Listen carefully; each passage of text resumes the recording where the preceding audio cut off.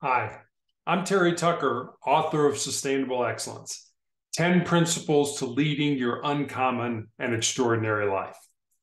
Welcome to another edition of Sustainable Excellence Extras.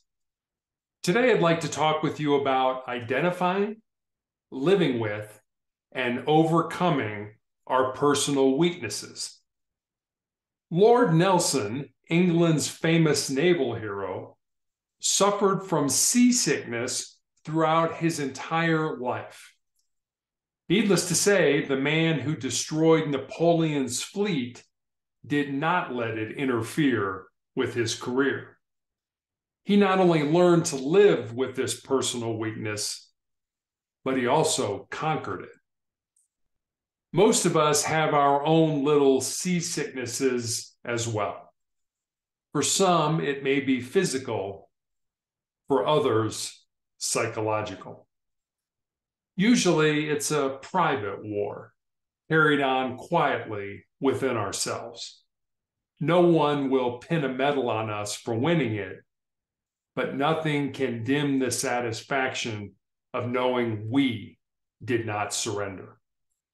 Most of you are aware that I have been waging my own war against cancer for the last 10 years. That war has seen battles fought that caused me to have my foot and my leg amputated, and I'm still being treated for tumors in my lungs. By most accounts, I should have been dead long ago. Every year, the tumor board of the hospital where I was initially treated for my disease sends me a letter and asks me to circle one of three choices as it pertains to my health. Choice number 1 is alive and cancer-free.